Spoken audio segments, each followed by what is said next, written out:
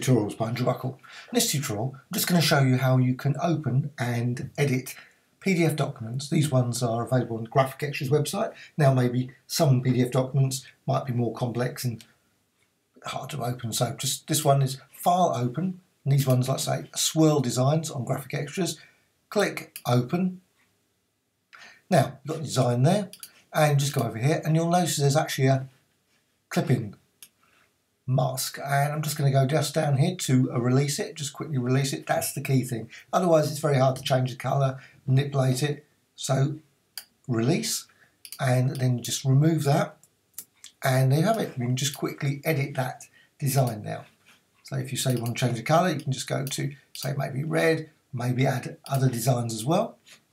Once you've actually finished, you want to save it, just quickly go to File and Save As, and then just use, again, PDF document, save.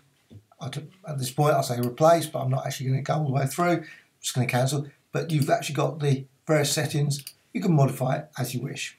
So cancel. Now, just get rid of that. Don't save.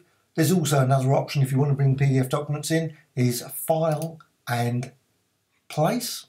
And just go there. I'm just going to select a different one. These swirl designs. Just select that, and you'll notice you've got the same thing. You've still got the same clipping mask. So what you want to do, just remove that object and clipping mask and release.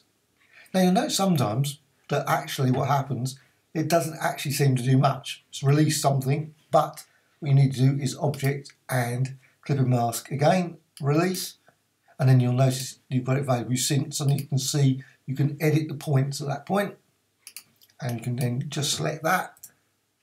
Of course, what happens, you have to ungroup it before you do that. So edit, unclear, and object and ungroup. Select that, and then you can actually just select that. And now just move that across, change the colour,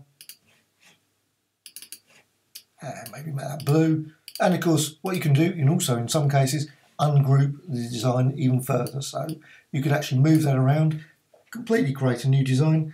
And once you've decided you like that, you can then go to File and Save As, and save it as a new PDF document if you select PDF down there. Okay, hope you found this of interest. Thank you much.